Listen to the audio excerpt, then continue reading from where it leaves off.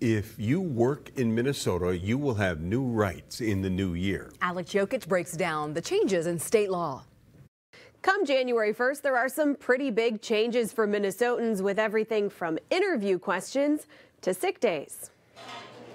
Whether you work in a coffee shop or a big downtown office building, Minnesotans will now be guaranteed sick and safe time. It's a public health imperative that we support people in staying home and getting better. Senator Sandy Pappas has been pushing for this change for nearly a decade.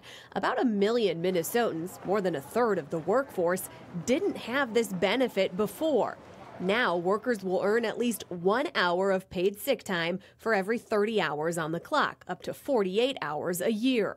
It can be used for anything from being sick yourself to caring for a sick family member, an absence because of domestic abuse, or if your child's school is closed because of weather. I hope that we'll hear many more stories about how businesses have been able to attract and retain workers because they're offering the benefits that workers expect. Same goes for several other new workplace laws, including one about money. When interviewing for a new job, employers will no longer be able to ask you about your past pay.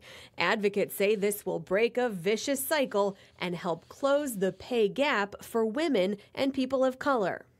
And at Minnesota's meatpacking plants and oil refineries, there will be new safety standards in 2024, including more training for those who do a lot of heavy lifting.